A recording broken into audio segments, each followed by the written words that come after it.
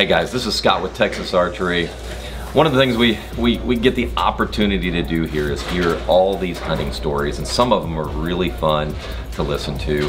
That's why we've kind of started this series. I've asked Evan to come and talk about his African hunt that he just went on. What an amazing experience. Yeah. Tell me, let's just start from the beginning. How did you prep for that hunt? So it was kind of a long process, both beyond the actual archery point of it and the travel itself with COVID and all those things. It was up and down. We've been planning it for a while, and you know, it's on, it's off, it's delayed, it's things like that. Passport issues. I literally got my passport the day before I flew out. Wow. I was this close to canceling the flight. So all that out of the way, the bow itself, what I've been doing with you guys is I've got my BXR 28, and before this hunt with, you know, predominantly I shoot a lot of hogs around Texas, but understanding that African animals are probably even tougher than that, is went ahead and upgraded my draw weight. So I'm up to 77 pounds now. We switched the mods out on that, and Raymond helped me out get it set up to make sure I was shooting the correct poundage to also go with heavier arrows. Okay. Switched to fixed head broadheads, and just wanted to make sure everything was as solid and effective as possible. So I was prepared for anything. Right. So what sight are you using? I've got the Excel sight, single pin, and that I've been using for a while with the Zebro sight light, which I ended up needing the first night. So aside from that, really, I didn't change anything else specifically for this. Okay. It's been how, you know, I've been shooting and been kind of adapting since I got it a couple years ago. So I see that you're shooting the perfect thumb button. Yep. How long have you been shooting that release? Maybe about a year now, maybe not Okay. quite. I got that here as well, and just kind of got used to it with anchor point and things like that. It's not having it flapping around on my wrist and stuff was kind of a big thing for hunting specifically. So yeah, I've been liking that. Okay. So you get to Africa, your first night. Yeah. What was that? Finally made it. Yeah. Finally made it. After all That's the right. That's obstacles. right. And so you go hunt that first day. What were you hunting for?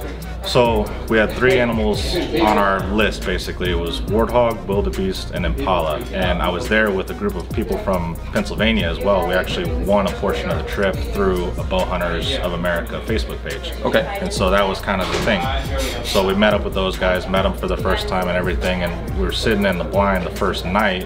And everything over there is much different. If it's a ground blind, it means it's buried in the ground. You're 3 feet deep, basically the height of the countertops, and you know you're at foot level of all these giant animals. Okay. So that's how the first night started. It was 2 hunters and the PH. We were in this cave-like blind and just watching these animals all day. So yeah. That's how it started the first night. We were able to get there early enough to get a good sit in that first night after flying in, and everything went from there. Tell me what poked its head out. Well, so that first night, I was just happy to be sitting in a blind and looking at all these awesome animals, because we just got there. I mean, we're seeing kudu, eland, waterbuck, impala, warthogs. I mean, almost, it seemed like one of everything walked by to the water holes. So that was cool enough. I was happy. I didn't go for any specific trophies. I was there to experience it, and if I got these 3 animals or a combination or whatever, I was going to be happy. So we're sitting there, and at last light, you know, we had already made the decision that if something came out, it was going to be me first. So, because the other hunter was there as well. And so we're sitting there, nothing really that was on our list came out, you know, some really cool stuff to watch. And at last light, a wildebeest comes out just by itself. Comes out on the left. I'm sitting on the left side, so I've got to adjust myself, try to move my chair over to where I can see it. It's relatively dark. I've turned my sight light off.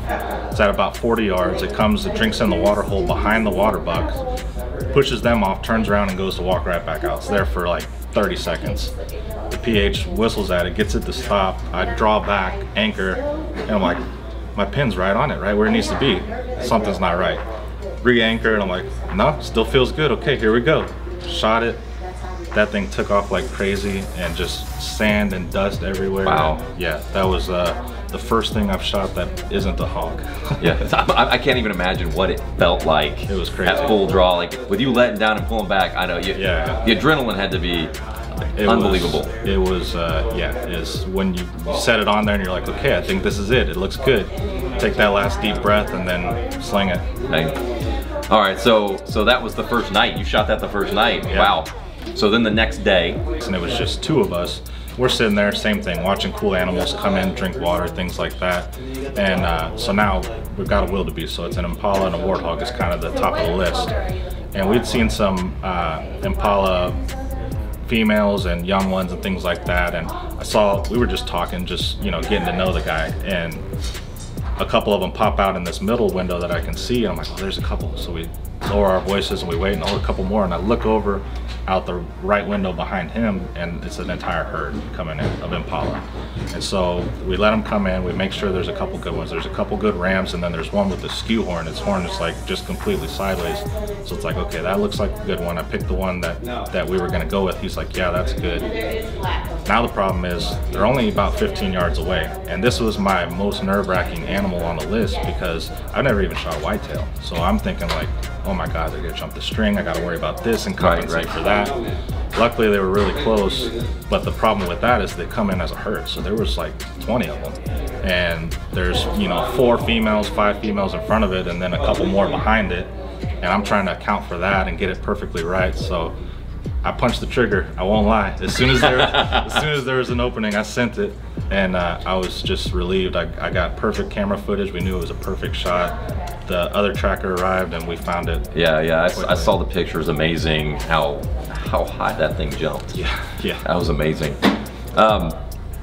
And that, I guess the experience there, you know, you had those 2 kills, and then the amount of animals that came in that you got to see, it was like a zoo, right? Oh yeah, stuff that like people go over there and that's what they want. You know, that's a trophy size, like amazing animal, and that's not exactly why I went over there. Obviously, it's extremely expensive, some of those animals, but more, I just went to experience it, and you know, if we decide to go back one day, maybe we will.